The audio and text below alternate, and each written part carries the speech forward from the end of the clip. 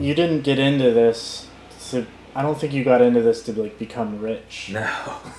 No, I didn't do it to make a dime. Yeah. Like, So I love the whole, I don't know, it has created a platform for me to tunnel all, like, I want to make things, so many different things that I wouldn't necessarily know where to start or what to even tailor it towards. Now I have this brand that I could funnel so many different things into, whether it be a promo video or a weird accessory or put my designs on something that people can wear, or there's so many things you can do with a clothing brand, and it's a way for me to funnel all my ideas into something to actually produce an outcome. You know what I mean?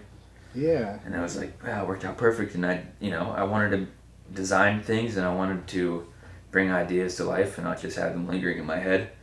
And I like clothes, and you do the math, it's perfect. That's what I decided to do. Perfect canvas. Yeah, that's what it is. It's my canvas. And it's very, I don't know, I guess if you consider like art and like wanting to get your art out there in the world, it's literally on someone's body. Yeah.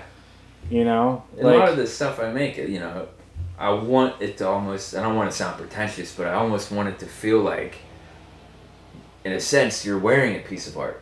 And if it's more limited, like, it adds a whole another depth to, like, people pay so much for art to hang on a wall that only a few people see, that you're let come into your house. Like, what if you did designs that were that good, that level of art, that you put on a shirt and you literally walk out into the world wearing it?